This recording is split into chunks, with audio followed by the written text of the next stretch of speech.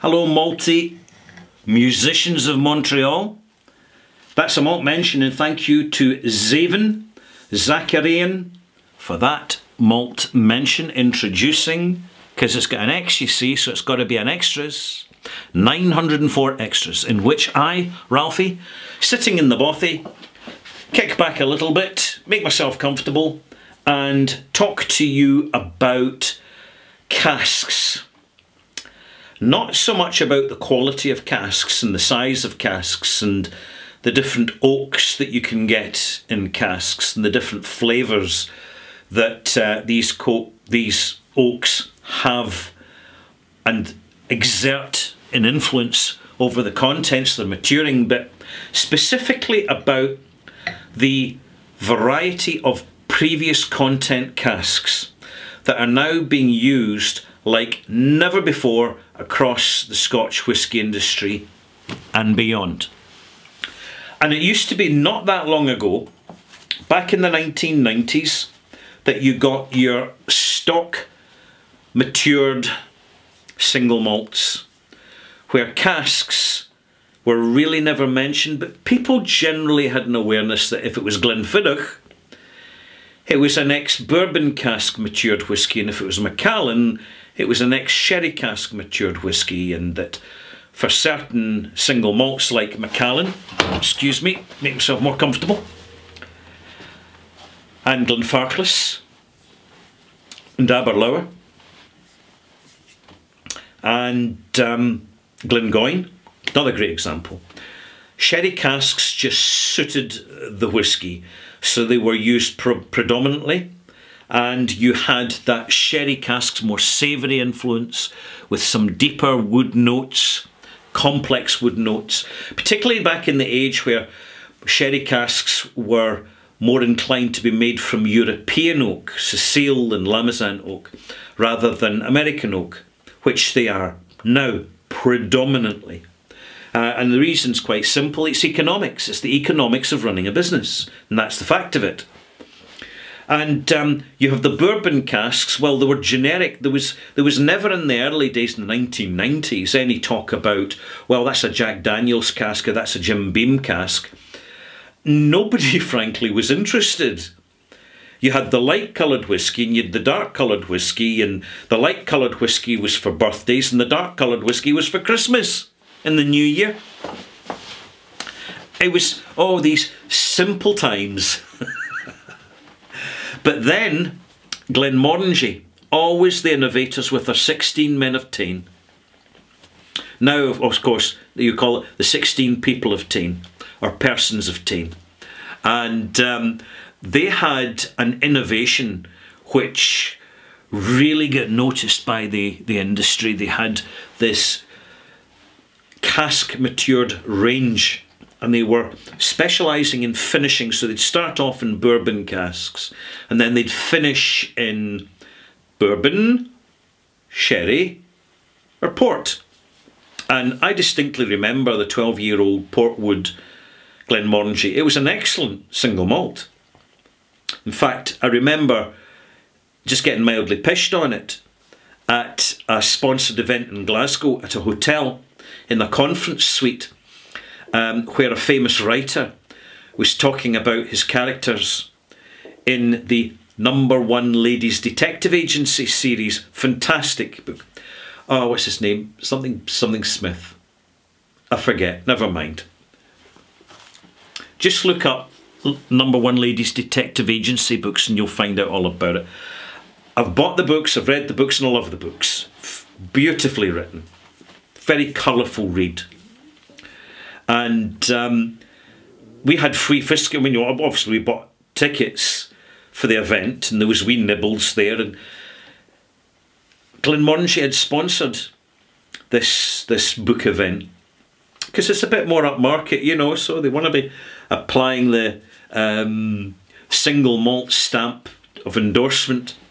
In the same way that I remember one of my first bottles of Bowmore came from the Aberdeen Strathspey and Rail Society concert for a charity fund thing that was sponsored by Bowmore. And as the musicians, because I used to play the fiddle, I don't know if I remember mentioned this, I used to play the fiddle in a Strathspey in the folk music scene, because it was relatively easy, and if you made a few mistakes, nobody bothered. And I was never that interested in the fiddle, but I could fiddle along with everybody else. And we had this concert. It went really well, great atmosphere. It was in Aberdeen, and someone suddenly reached under the table and pulled out a bottle of Bowmore with it. Oh, free whiskey! And of course everybody's dropping the musical instruments, violins everywhere as they go and grab the bottle of free whiskey before anybody else gets it, or thinks, well, maybe they don't drink whiskey, so they've just left it. There was no point in going to waste, so I'll grab it. Anyway, enough distractions. So in the early days, you had the Portwoods, and other producers thought, aha, if they're selling it, we better get some of these port casks. So you get a few ruby-coloured whiskies, rose-tinted whiskies coming along. Because when you, particularly in red port, ruby port, red port in particular, the colour comes out of the casks first, and it comes out very quickly.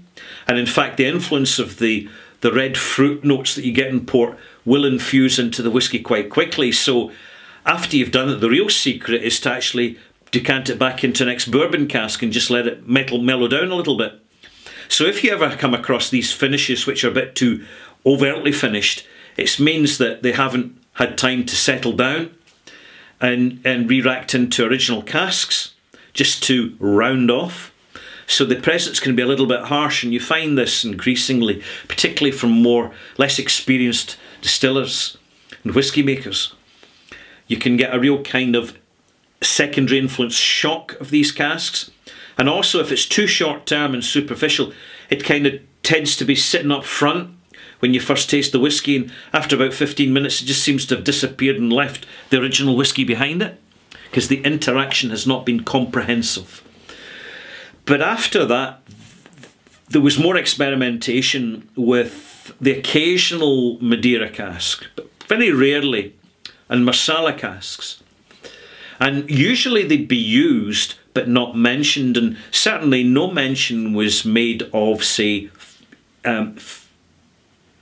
tawny port or white port. And white port influences whiskies magnificently. It really does.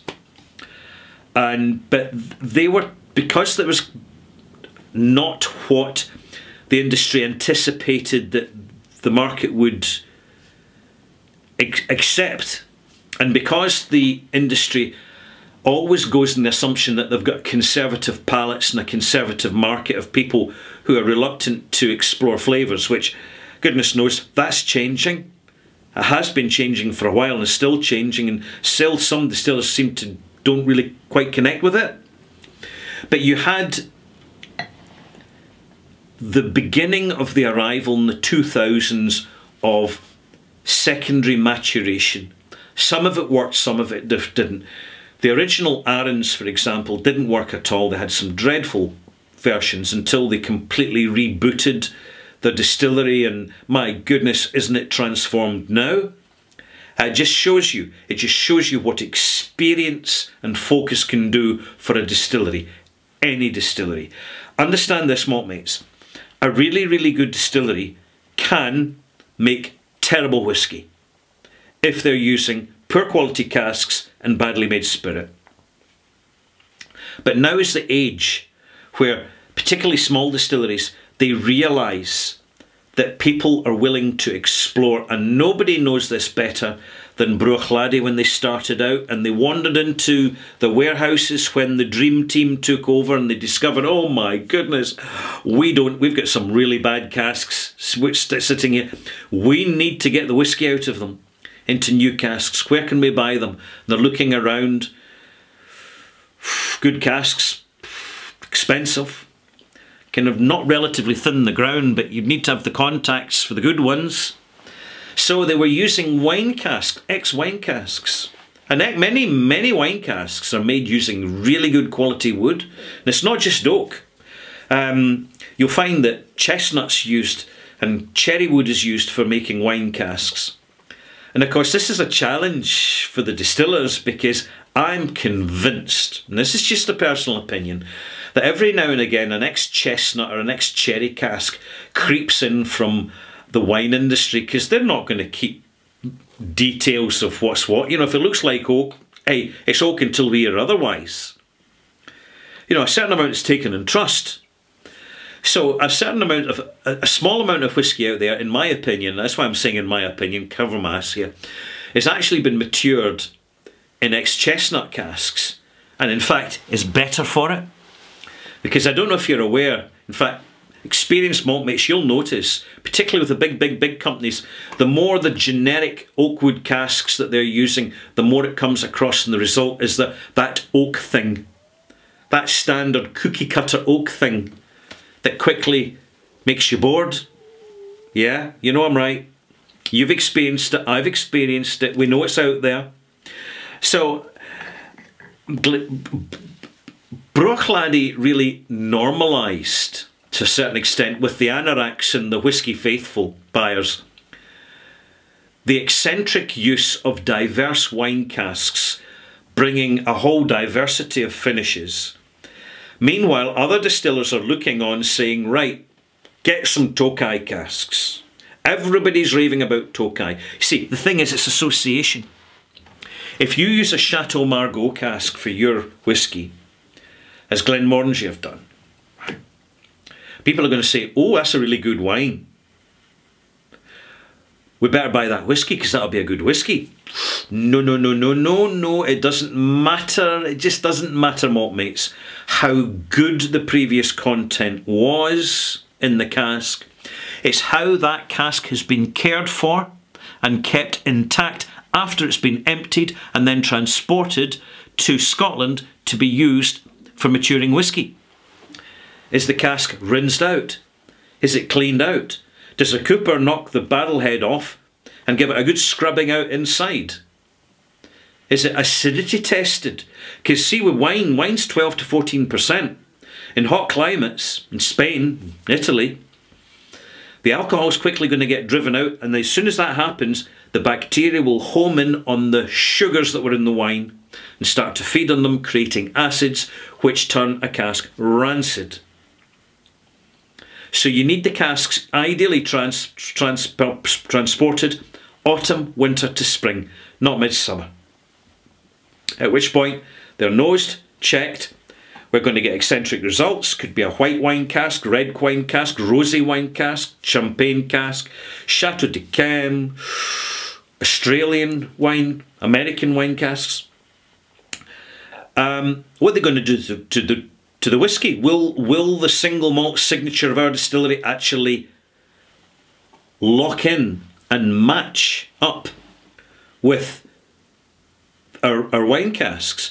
Far easier with bourbon, far easier with sherry. There's so much more experience with these casks.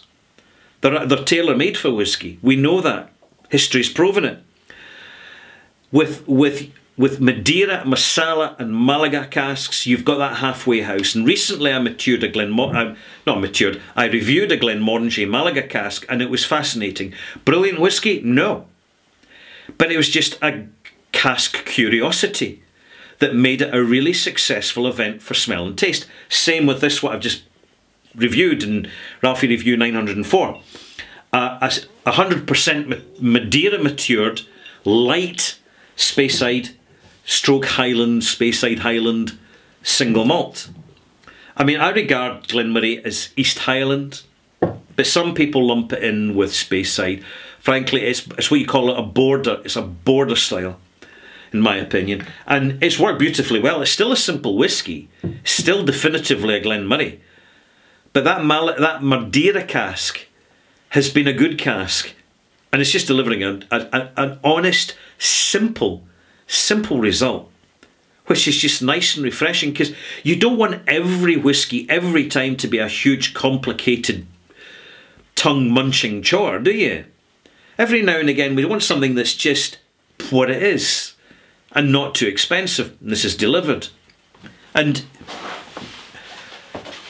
back to wine casks in particular, more and more wine casks are being used with Scotch whisky with variable results. Wine can be quite acetic. Shiraz is a good example. Riesling, for example, another good example. With these casks, they really need to be thoroughly rinsed out before they're used. But some distillers will just fill them to get the maximum wine influence, to just hopefully, fingers crossed, that over the years of maturation, the whiskey will just assimilate and mellow out and it'll be acceptable. And, you know, they're running a business. They don't have 48 hours in a day. They've only got 24 hours. So they've got to kind of cut a little bit of slack with their anorak mode. And if the whiskey doesn't really work out, well, they could always sell it to the blenders or bottle it as their own blend, because I'm going to make a prediction here. In the next few years, you're going to see a resurgence of the integrity blended whiskey, craft blended whiskies. Oops, excuse me, it's my tummy. Time for my dinner soon. I'm kind of going on a wee bit now, but I want to conclude by saying, don't be afraid to buy Scotch single malt whiskies or even blended whiskies which have been matured partly or exclusively in wine casks. Sometimes, often they can work if the casks have been properly prepared by experienced industry professionals. Now and again you're going to get some really eccentric stuff. For example, peated Edradour, Bellachan, in Burgundy casks, Bordeaux casks, you get some weird results. Really weird. You'll sip a whiskey, you'll finish a whiskey of Bellachan, and you'll ask yourself, did I actually enjoy that or not? And you're still not sure a few days later. It was just an experience. But don't be afraid of them, because it extends the range of your engagement. It gives you increasing points of reference when you come to whiskey. And of course, the whiskey industry is going further. They're going into Eastern Europe, to Hungary, to Ukraine, for example. The industry is using casks from Armenia, Pernod Ricard, as far as I'm aware. And Russia. Russia's a big winemaking country. And you increasingly have a big wine industry in Canada. Because the craft and the science of cultivating grapevines is extending beyond the Mediterranean, way beyond the Mediterranean and mid-Europe now. It's heading north, it's heading east, it's heading south. You see Argentina, Chile, for example. You've got varieties of grapes growing at really quite cold climates at high altitudes and doing really quite well. In fact, you've got a burgeoning wine industry, producing industry in England, producing some splendid white wines and a few decent red ones as well. And even my latitude here in the Irish Sea, not far from the Irish Sea, you do have wineries. Because now the science is developing strains of grapes that are cold tolerant and producing a different style of wine, and these can be used for whiskies too. It's interesting times. Be prepared to explore, but beware of bad versions. So do your research before you buy, before you try, and just bear in mind you've watched a Ralfy video just generally talking about wine casks. I mean, whatever next, cider casks, tequila casks, these all get explored and get considered simply because there comes a point where any distiller anywhere, they just want to get hold of a cask, any cask, because they need the casks, and casks are getting more and more expensive due to global demand. I'm Ralfy. I'll leave it at that. Thank you for watching.